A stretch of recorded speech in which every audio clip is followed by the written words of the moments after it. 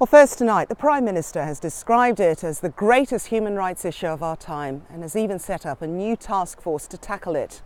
So-called modern slavery is the exploitation of workers, usually from abroad, for little or no money and often under horrific conditions. But how are we as consumers unwittingly supporting the trade? The Social Affairs correspondent Jeremy Ball has been investigating. For many of us, buying a coffee is the first thing we do each day. And we like to think the farmer who produced the beans was paid a fair price. We often hear about the ethics of buying from poorer countries, but what about closer to home? What about buying goods and services in this country from workers who've been illegally exploited? Laurinus is from Lithuania. He came to the UK when he was 19 to work as a chicken catcher on farms across the country. You get scratches all over your body, mostly on legs and hands. You can get scratches on your face as well. You never know how animals gonna act in the dark, because we always used to work in the dark. A tough and dirty job in conditions like these, filmed secretly on a different farm, but he also had to endure low pay for long hours and poor living conditions. That house was suitable for normal family or not for 9 or 8 or 7 growing men, which once works in dirty conditions. It was horrible. But for days at a time, he didn't even have a bed, driven around the country to work without rest or toilet breaks. Going from farm for farm, if you be able to sleep sitting in a van, you get sleep. If you don't been able to sleep, your own problem. At the Happy Egg Company, we like our girls to have fun. This well-known high street brand is owned by Noble Foods. Among the places that Laurinus worked was Noble's chicken farm on land here near to Bilsthorpe in Nottinghamshire. But unlike the brand, he was far from happy here. To load 8 wagons on a Longbell farm, it took about 16 hours. It's really hard because you exhaust all the time. You don't have time to recover on energy. We was used to get £3 for 1,000 chickens. In a landmark case, Laurinus and other workers successfully sued the agency that directly employed them for unpaid wages, and they're now pursuing a further civil claim for damages. In a statement, Noble Foods said the welfare and treatment of all staff in its supply chain is of paramount importance. It had stopped using the chicken catching agency involved in Laurinus' case as soon as the allegations came to light, and it's since developed its own procedures, spot checks and training to identify any problems.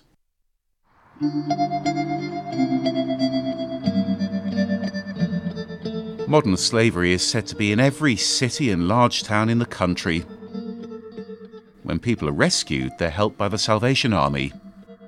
The government estimates that around 13,000 people are held in modern slavery type conditions in the UK at any one time, which is an extraordinary figure.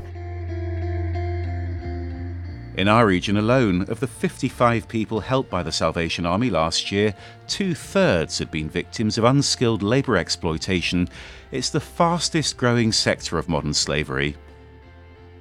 People are held by the threats of the traffickers, so they're told that this will happen to you, maybe you'll be thrown in prison, or we know where your family is and something dreadful will happen to your family if you try to escape.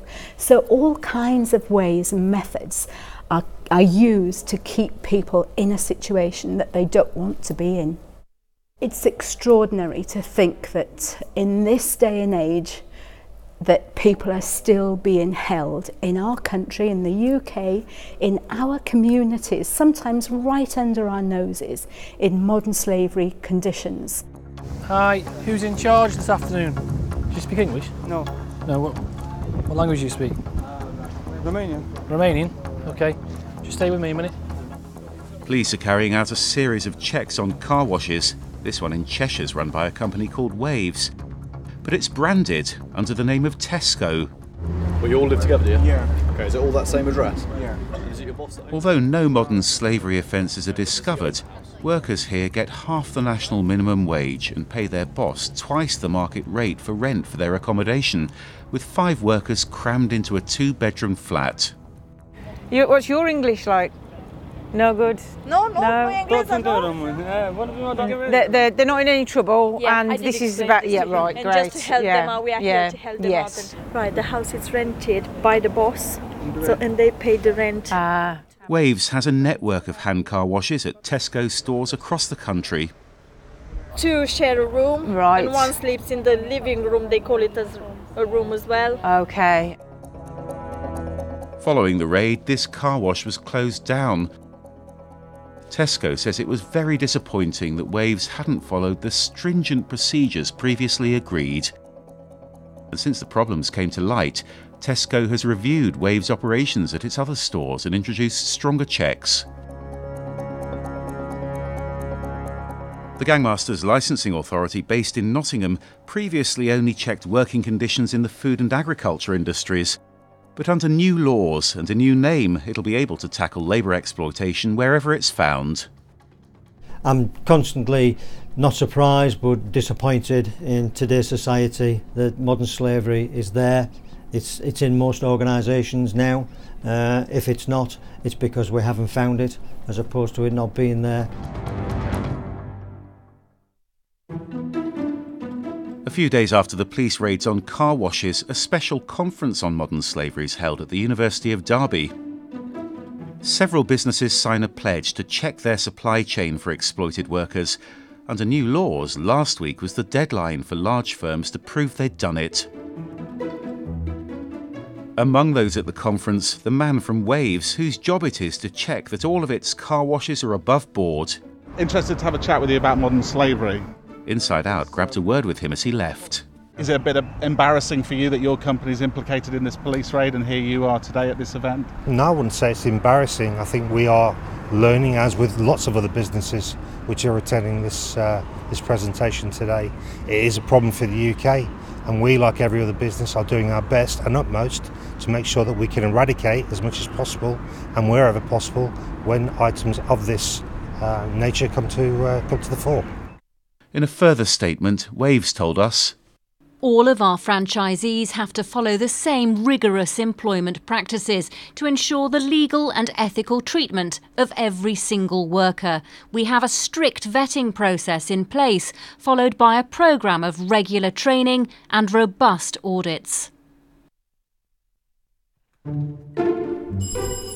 At the end of my investigation, I've come to meet a man who's led the way over tackling modern slavery. Hi, nice to meet you. Come on in. The Bishop of Derby helped to draw up the latest legislation. He's just been to the United Nations in New York to talk about it, and he's part of a group endorsed by the Pope, which is working to eradicate human trafficking and modern-day slavery.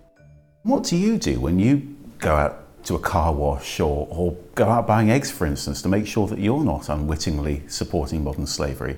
When we go to places where there's a really good deal, rather than just grab the bargain, one of the things we need to think is, why is this such a cheap deal? And do I need to ask a question about it? We're not asking the public to be the judge and jury and suddenly say, hey, this is labour exploitation. There are numbers people can bring. We have a card that we distribute to everybody around the place. We just ask the question, and then the police and the proper agencies will check it out. Modern slavery is said to be the world's second most profitable criminal activity after drugs. We are repeatedly coming upon the same signs and symptoms of what we know about in our sector happening elsewhere. They're sold a lie, something that isn't true, but because they want to believe it, they follow their dream. And then they're trapped in a situation that they can't get out of. What they need to do is to try to stop businessmen using peoples like as slaves, because it's around all United Kingdom, it's situations like that, it's of thousands. There's no doubt that there's a real determination to tackle modern slavery, and how religious groups are working with the authorities to help the victims. But it's down to all of us to ask questions and to keep our eyes peeled.